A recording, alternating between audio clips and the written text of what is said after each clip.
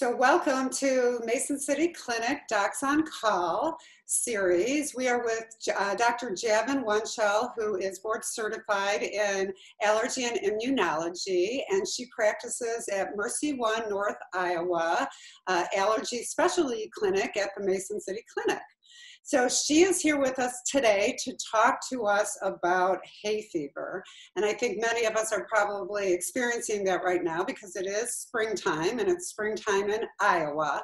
The official name for hay fever is allergic rhinitis. And she's going to help us understand how we get it, how we might be able to prevent it, and certainly if we have it, how we can treat it. So welcome to the program, Dr. Winchell. Thank you. Thanks for having me.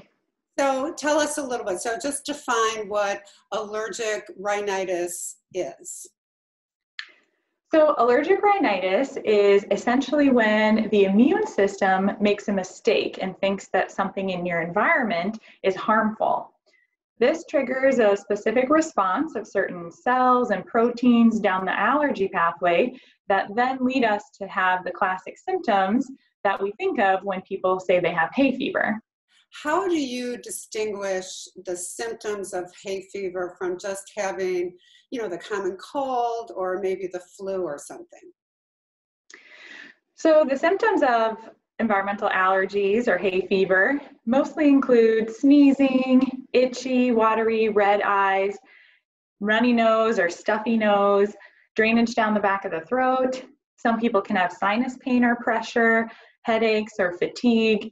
And the biggest thing that differentiates this from just the common cold is it tends to last longer and people will notice a pattern to it. And so what do you recommend for patients if they're experiencing these symptoms? Well, the first thing is to identify exactly what you're allergic to. The same symptoms can be from allergies or from something else like irritants. So figuring out if and what you're allergic to is the first step. The most common and the best validated ways to look at environmental allergies is with skin testing or blood testing. So often I can do the skin test at the very first visit. It's very easy, it's very well tolerated, and it will take 15 to 20 minutes and we'll know exactly what you're allergic to and what we can do about it. And so then once you figure out what the allergy is, what are some of the different treatment options? So every treatment should be tailored specifically to each individual patient, but in general, there's certainly some things we think about. The first step is avoidance measures. Of course, if you can avoid what you're allergic to, then that will help to decrease your exposure. And at that first visit, we usually talk about some tips and tricks of what you can do to decrease that exposure. Second is medications. So there's a lot of over-the-counter medications, such as steroid nasal sprays, something like Flonase or Nasacort, but these have to be used on a regular basis in order to get benefit from them. There's also over-the-counter antihistamines or anti-allergy pills, and I always recommend the non-sedating version, like Zyrtec or Allegra, so that you're not drowsy throughout the day. There's also additional prescription medications that can be given, which might be nose sprays or other pills on top of this that help to target the allergy pathway. And then finally, the best treatment for environmental allergies is allergy immunotherapy or allergy shots.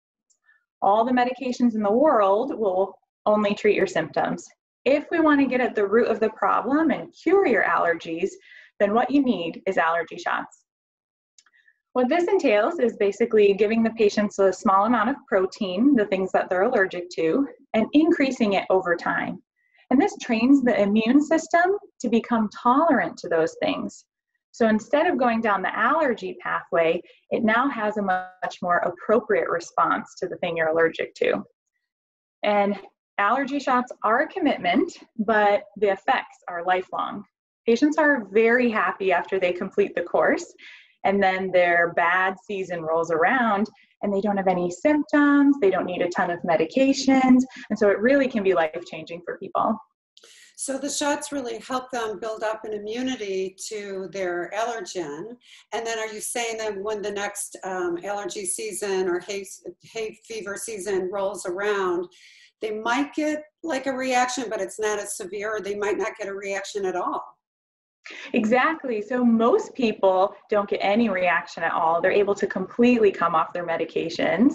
Some people might need a medication here or there, just a as needed over the counter pill, or they might need to pull out their nose spray, but they've gone from 5 meds down to 1. So either way, it's a win.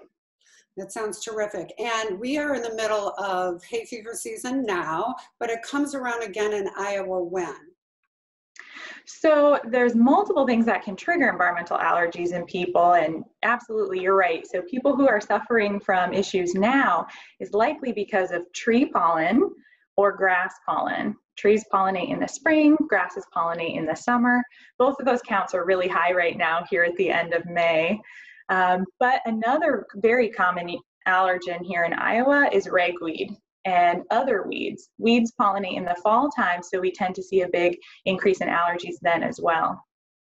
It's also important to note that molds, indoor and outdoor molds, can be an issue for patients, as well as things inside, like their pets, cats and dogs, dust mites, or like I mentioned, indoor molds as well.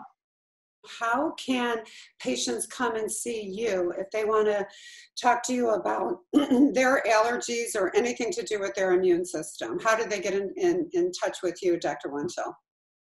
Yeah, absolutely. Just give me a call at my office. I'm located at the Mercy One Allergy Specialty Clinic at the Mason City Clinic. And the number there is 641-494-5380. I'm currently taking new patients, and I'm happy to get people in as soon as possible. Okay, well, thank you for your time this morning, and happy allergy season. Thank you. Thanks for having me. Okay, thank you so much. Bye-bye.